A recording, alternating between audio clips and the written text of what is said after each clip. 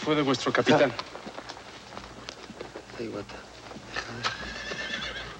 ¿Cómo? ¿Qué fue de vuestro capitán? Narváez. Murió.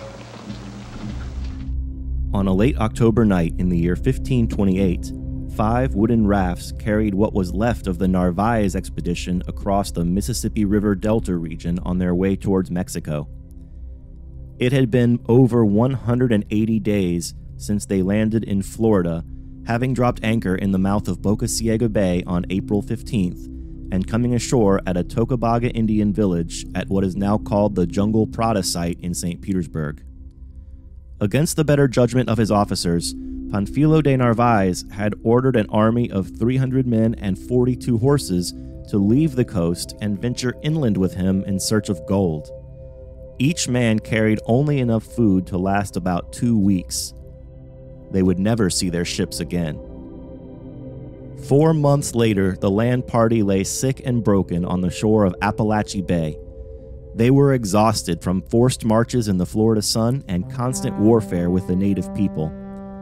In their desperation, they had decided to kill and eat one of their horses on every 3rd day, and from the skins of the animals they made canteens to carry water for the journey still ahead.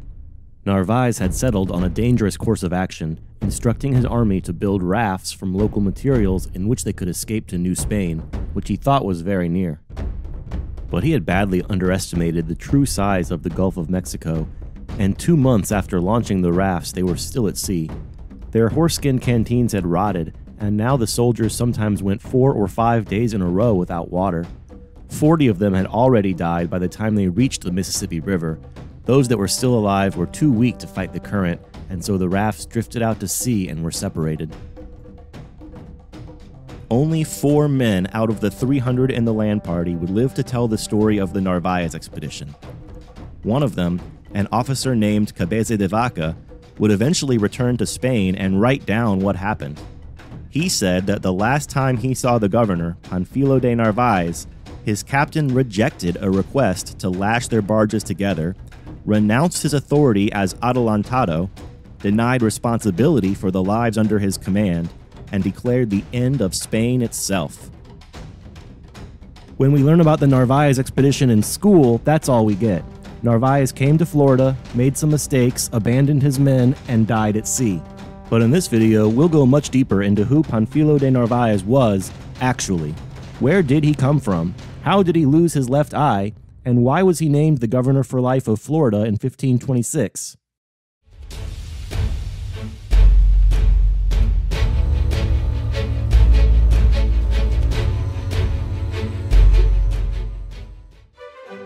Before we begin, though, let's take a moment to discuss how to properly pronounce Pánfilo de Narváez's name. The most common mistake is to add an extra R to his last name to make it 3 syllables. Narváez. Not to pick on him too much, but here's our District 1 representative, Robert Blackman, adding the extra R.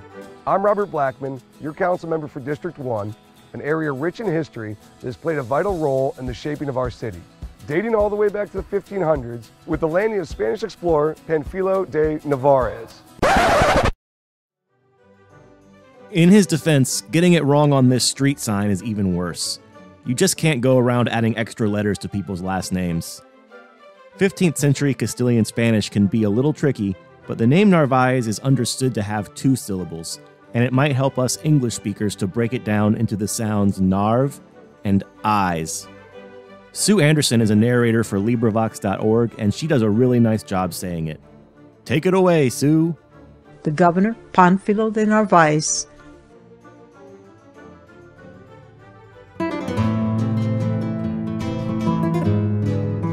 Pánfilo de Narváez was born in Castile, Spain, probably in the city of Valladolid in the year 1478. The Kingdom of Castile gets its name from the huge number of impressive castles built there during the Middle Ages, and the city of Valladolid was its capital. It was the city where Ferdinand and Isabella were married, uniting Spain, and where Christopher Columbus passed away in the year 1506.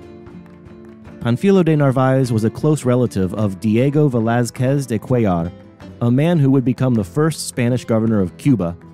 Velázquez and Narváez were also friends with Bishop Juan Rodríguez de Fonseca, the Catholic Bishop of Burgos, who would later become Spain's de facto Minister of Colonial Affairs when King Carlos I, aka Charles V, became the Holy Roman Emperor. Bishop Fonseca would also later prove instrumental in getting Narváez his royal appointment to conquer and colonize Florida. We don't know who Narváez's parents were, but he did come from a noble family and would have been considered a hidalgo.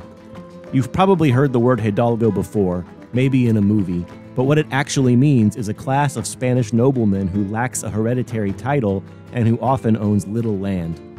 The word hidalgo is just a shortened form of the Spanish phrase hijo de algo, which literally translates as son of something.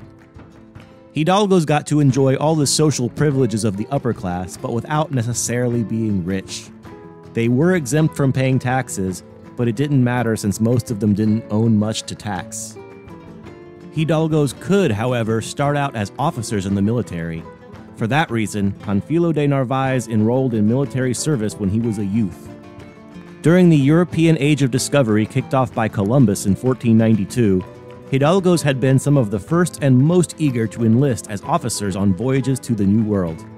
Their goal was usually to acquire wealth and property in the form of large encomiendas, plantations with enslaved people provided by the government from the native population.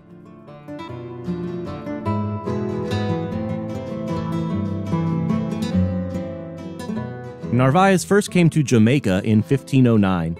The same year, the first permanent European settlement, called New Seville, was founded on that island to help establish and enforce the encomienda system. Narváez had already spent years learning military tactics, and the young commander was described as, quote, a man of authoritative personality, tall of body, somewhat blonde and inclined to redness. Famous American historian William H. Prescott described Narváez as a man of some military capacity, but negligent and lax in discipline. Quote, he possessed undoubted courage, but it was mingled with an arrogance which made him deaf to the suggestions of others more sagacious than himself. End quote. That arrogance and inability to admit mistakes would haunt Narváez, biting him again and again throughout his career.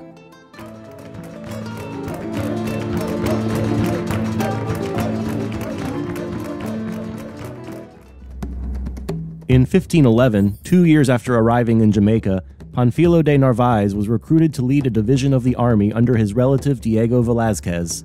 Velázquez had just been given permission by Spain's King Ferdinand to conquer and govern the nearby island of Cuba. His lieutenant Narváez would be greeted by stiff resistance from the island's native Taino people. Several Taino caciques would lead a guerrilla campaign against the Spanish that lasted for years. Embedded with Narváez's army in Cuba was a priest named Bartolomé de las Casas, the first priest to ever be ordained in the New World. Las Casas wrote about several atrocities he witnessed as the Spaniards swept across the island. The worst came at a place called Caonao near Camagüey. According to Las Casas' account, 2,000 Taino villagers from the countryside had traveled there to greet the Spanish with loaves of bread and fish. As the food was being distributed among the soldiers, one conquistador, in whom Las Casas writes, quote, the devil is thought to have clothed himself, drew his sword, and soon the Spanish were massacring the entire peaceful gathering. Las Casas says he was running around frantically trying to stop the killing when Pánfilo de Narváez rode up on his horse and said proudly, how does your honor like what these our Spaniards have done today? To which Las Casas replied, that I command you and them to the devil. In his book, The History of the Indies, Bartolomé de las Casas sums up the Cuban campaign by saying, quote, I saw here cruelty on a scale no living being has ever seen or expects to see, end quote. In 1513, King Ferdinand issued a decree establishing the encomienda land system in Cuba. Velázquez was made the adelantado, or governor, and he was responsible for dividing up the land and apportioning the newly enslaved indigenous people to the new landowners. His relative Narváez would be given a large encomienda and many enslaved workers, and Narváez would continue to be a decided favorite of Velázquez for years to come. That's it for this video, guys. Pánfilo de Narváez would continue to live in Cuba for most of the next decade until his relative, the governor Velázquez, called upon him once again in 1520 to lead an army. This time it was the second largest fleet ever assembled in the New World, and Narvaez was sent to Mexico to extract Velázquez's rogue commander Hernan Cortez, who was running amok in the capital of the Aztecs. Mexico did not go well for Narvaez. That's where he actually lost his eye. And I'm going to tell you the full story of what happened next time. We decided to break this series up into 3 parts. So you just watched the first, which covers the background of Pánfilo de Narváez through his time in Jamaica and Cuba. In part 2, we'll see what happened to him in Mexico. And finally, part 3 is the part that I'm looking forward to talking about the most. That's the 1528 Narvaez expedition to Florida. In the meantime, please like and subscribe to this channel. And if you'd like to take a tour of the Florida landing site of Pánfilo de Narváez, visit www.discoverfloridatours.com and give us a call or drop us an email. We actually are scheduling private tours of the landing site, which also includes a 900-year-old Tocobaga Indian mound and a really nice garden full of peacocks. We'll get back to you with part 2 of who was Pánfilo de Narváez actually. See ya.